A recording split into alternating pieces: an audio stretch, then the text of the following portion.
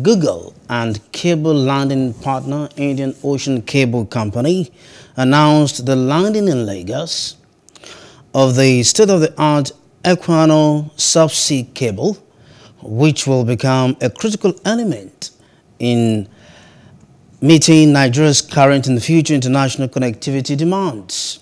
Named after Nigerian-born writer and abolitionist Olaudah Equiano, the Equiano cable will help support further digital transformation in Nigeria, a country which has produced 5 startup unicorns, companies now valued at more than $1 billion in the past 5 years.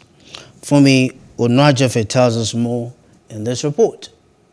Internet availability and its use across Nigeria has not only connected but created and boosted a digital economy. The opportunities offered by digital penetration are limitless, top of which is job creation on the front and back ends of business. The recent landing of the Equiano sea cable in Nigeria upskills improved data penetration at a cheaper rate nationwide. When you think about end-to-end internet connectivity, having this additional capacity really ensures that there's a drop in prices when you consider bandwidth going internationally. We'll be looking to collaborate with different providers and telcos to carry that capacity, distribute that capacity internally. Now that's based on research and analysis, has the potential to bring down retail prices by over 20% and also offer 6 times more internet speed. Lagos is an attractive tech hub in Africa, and the economic impact of this cable system will create more jobs and increase her GDP. Over the next 3 years, over 1.5 million jobs will be created by investments that we're launching here today. And in direct GDP, we're looking at investment of about $10 billion into our GDP over the next 3 to 4 years.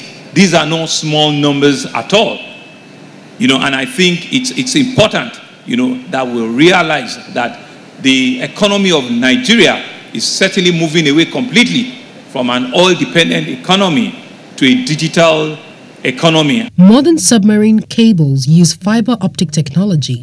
Deployment of this new technology requires teaching locals new skill for effective penetration. We need here in Lagos people to man the landing station and make sure it's kept operationally in good order.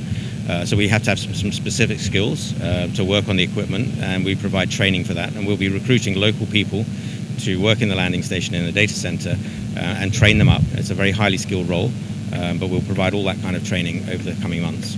The Equiano's cable is named after a Nigerian-born writer and abolitionist, Olaudah Equiano, who was enslaved as a boy. The arrival of this cable in Lagos, Nigeria, is Equiano's symbolic return that will bring in flourishing new possibilities. Hello, hope you enjoyed the news. Please do subscribe to our YouTube channel and don't forget to hit the notification button so you get notified about fresh news updates.